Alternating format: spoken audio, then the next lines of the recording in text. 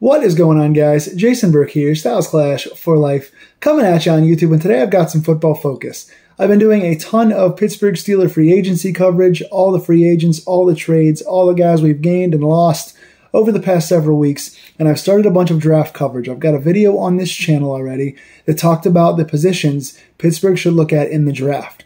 Coming up in the next 3 weeks as the draft approaches, I'm going to be doing my mock draft videos where I do 3 different mock drafts in one video, prioritized from my favorite dream draft all the way up to less favorite dream drafts. And I also want to talk about some videos that I did last year.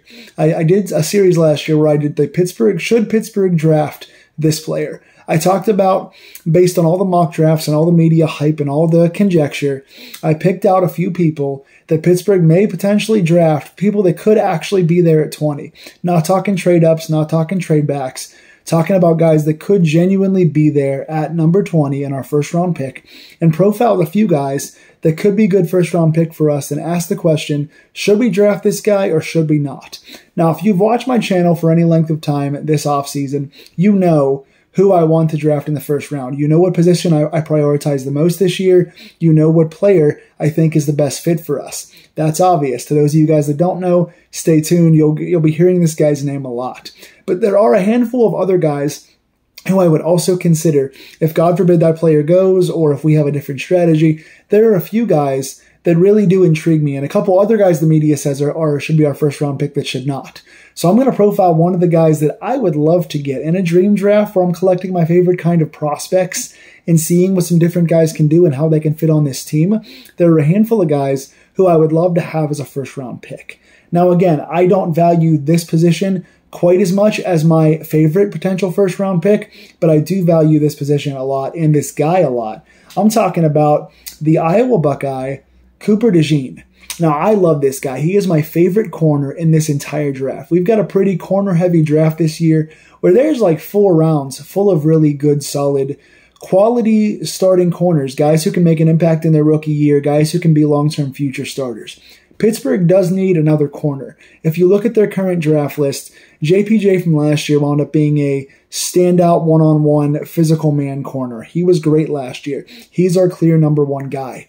With all the guys we've lost, though, we only really brought in Dante Jackson in the Deontay Johnson trade, who can be a number 2 or a number 3. He can kind of play outside or inside. I think he's better suited to be the inside slot corner, personally. But he's another starter, right? He's another guy along with JPJ. JPJ and Dante Jackson, one way or another, are going to be immediately in the rotation. Other than that, you've got a couple unknowns. You've got Corey Trice, who was drafted in the 7th round last year, who I had like a 2nd or 3rd round grade on, who could wind up being a starter, had a good camp last year, but he got hurt before he got to play in any games and was out for the entire season. So here's a guy who's essentially a rookie again, who's never played an NFL game yet, coming off of a season-ending tear last year, so coming off an injury. So that's a big question mark. Another guy is Darius Rush, a young corner that I like a lot, who I see a lot of upside in, but he is a bit undersized, and we have not seen him succeed consistently as a starting NFL corner yet. So another unknown. 2 young guys to pair with JPJ who could be good in the future, but right now we don't know. We need another person we believe can come in on day 1 and be an instant impact player.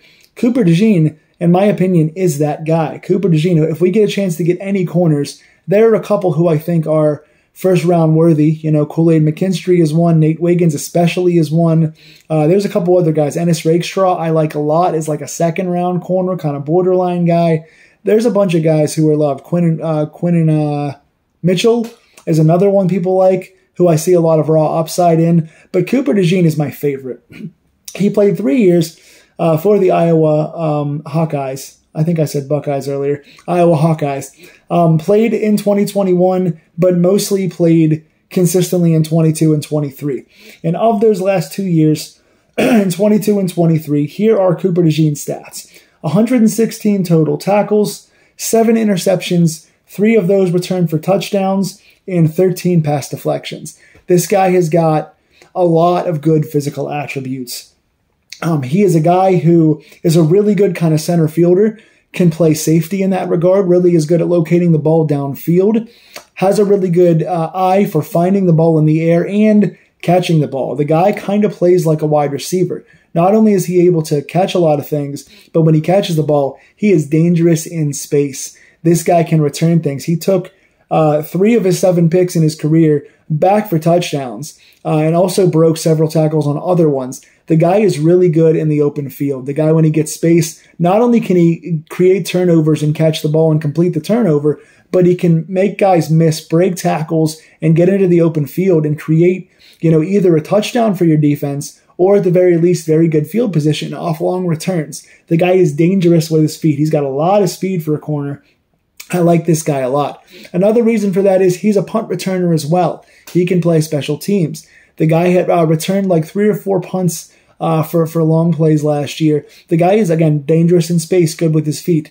He can set you up in plus territory on special teams, and he's not afraid to tackle and be the gunner on the other side, on the defensive side of special teams. So the guy's a special teamer on defense. He's a returner on special teams on offense, and he can be a corner who, I could see him play in the slot because of how fast he is and how much he's not afraid to hit guys.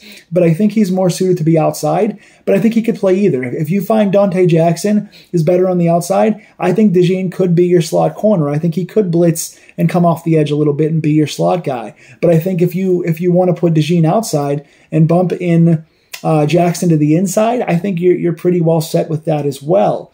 Again, pass deflections, he's got 13. He's getting his hands on the ball. He's not afraid to dive at guys and separate man from ball in terms of hitting guys hard when he trails plays and also getting his body in between the player and the ball. A lot of deflections. The guy's physical. Not only is he a good center fielder, but he's a physical guy in terms of he will tackle, he will diagnose plays like screen plays and quick slants. He diagnoses there and gets like a missile, gets in between the guy very quickly. Also is not afraid to come up and play in the run game, tackling and hitting guys like JPJ. He's not afraid to do that at all either.